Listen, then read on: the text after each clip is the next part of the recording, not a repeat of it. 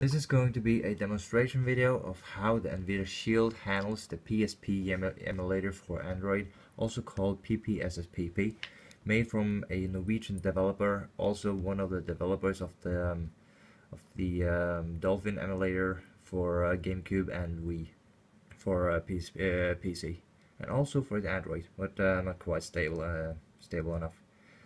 So let's get started. So the game I want to try demonstrate first is the Tekken 5 Dark Resurrection for PSP, of course, and I had to tinker with the settings a lot, and I found out that I could get about fair 60 FPS on the console. And right now the CPU is at 99% or 102% actually, and 31 or 30 FPS. Let's skip this video. Like this, freestyle, and Devil Gym against Devil Gym, sticking on. Get ready for the next battle. Yeah, the sound is a little bit laggy, and stuttering, but other than that, the combat is just fine. So now it's at 30 of 60 FPS at 99% CPU usage. And normally on iPhone or Galaxy S4, the sound would have stuttered like crazy, and also the same with the gameplay. And I am quite shocked that the Shield is able to handle this.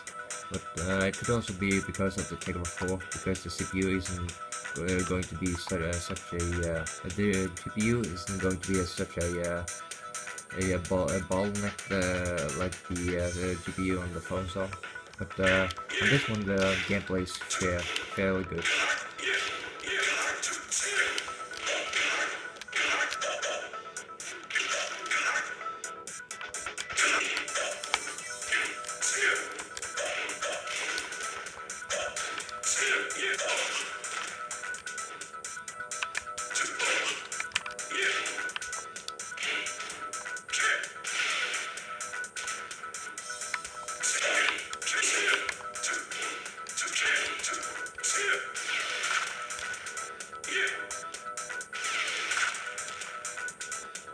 So, what did you think, guys?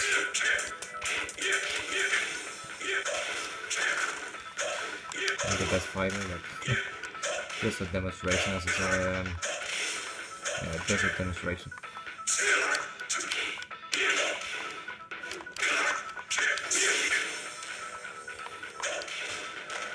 So this is quite a good performance for the Nvidia Shield to be able to handle the graphics that the PSP delivers, and also what was I supposed to say?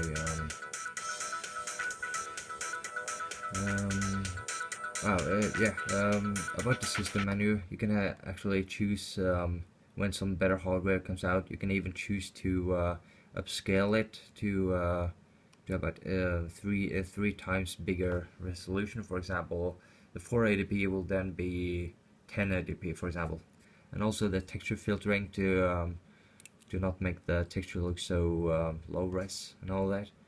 And you also have the let's see,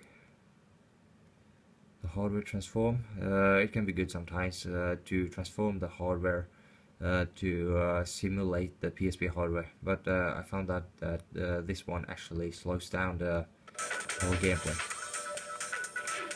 Actually, not this time. But normally, when I tried last time, the hardware transform made the whole gameplay stutter. And you can also buffer it to get even more FPS. But last time I tried CPU or GPU, the frame just dropped drastically. And also, the one thing I don't like is that you cannot choose more than 2 threads, aka multi-thread, instead of quad-core.